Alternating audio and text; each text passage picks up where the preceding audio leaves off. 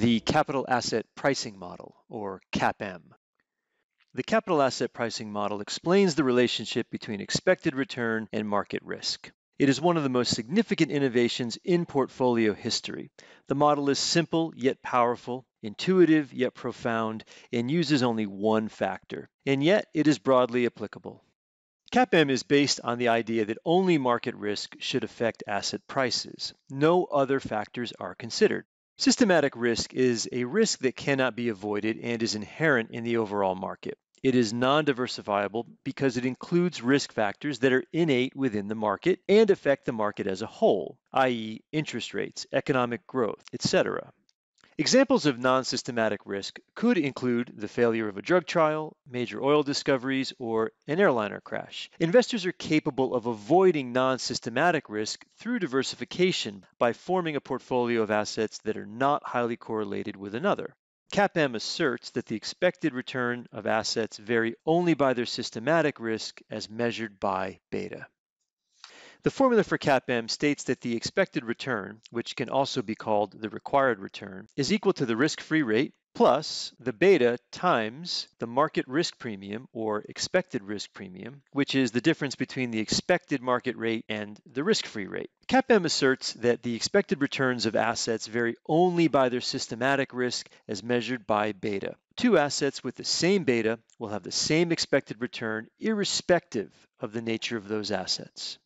Given an asset's systematic risk, the expected return can be calculated using CAPM. The risk-free rate is 3%, while the stock for ABC Company has a beta of 1.5, and the market risk premium is 6%. What is the expected return for ABC stock? 3% plus 1.5 times 6%, or 12%. If beta is greater than 1, you would generally expect the asset to have a higher expected return than the overall market. The risk-free rate, in theory, is the rate of return of an asset that produces a constant, known rate of return in all future economic states. Practically speaking, the rate of return of an investment with guaranteed or nearly guaranteed cash flows. Sovereign debt is often used as a proxy. For example, U.S. Treasuries or German Treasuries. This is the rate that serves as a reference rate for valuing other investments. Let's consider 100 investors with one-year time horizons, each buying a one-year Treasury bill or any other default-free one-year bond with a 2% expected return. After year one, the return for all investors would always be 2%. It is important to note that the realized return is not certain if sold before 1 year. Also keep in mind, while government bonds may offer returns that are risk-free in nominal terms, they are not risk-free in real terms since expected inflation can be volatile. CAPM only considers one aggregate metric of market risk, and that is beta. It assumes investors own diversified portfolios, which means that they don't get rewarded for unsystematic risk as it should be diversified away.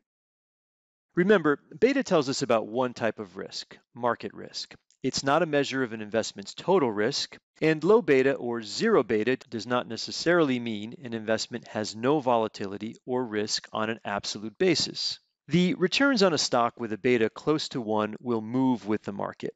The returns on a stock with beta less than 1 have less factor risk than the market, and vice versa for a stock with a beta greater than 1. The beta and correlation are related.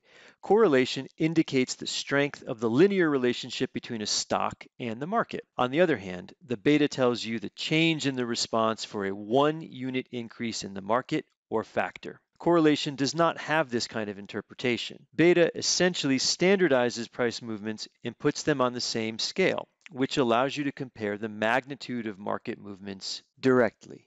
The CAPM market risk premium is the return demanded for taking equity market-wide risk. This is also known as the equity risk premium.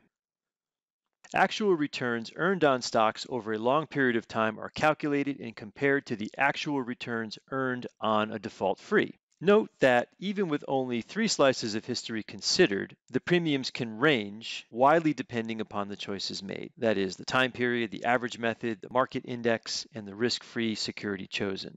It is not surprising, therefore, that the equity risk premiums used by analysts reflect this uncertainty, with wide differences across analysts on the number used. The choice of time periods has trade-offs. longer periods give more data points. Thus, a common choice is to use the longest reliable return series available. However, many will question whether data from the 1920s is really relevant in today's market. Estimating market risk premium is based only on expectations of future economic and financial variables. Historic MRPs are ignored.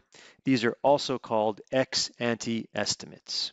The dividend discount model approach is the simplest and most common forward-looking approach. Here, the market or equity risk premium is equal to the dividend yield on the index based on the year-ahead aggregate forecasted dividends and aggregate market value, plus the consensus long-term earnings growth rate, less the current long-term government bond yield.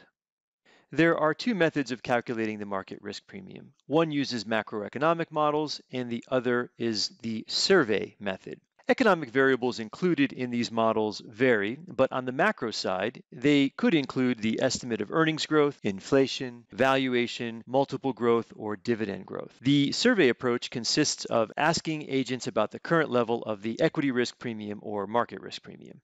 Surveys incorporate the views of many people, some of which are very sophisticated and/or make real investment decisions based on the level of the equity risk premium.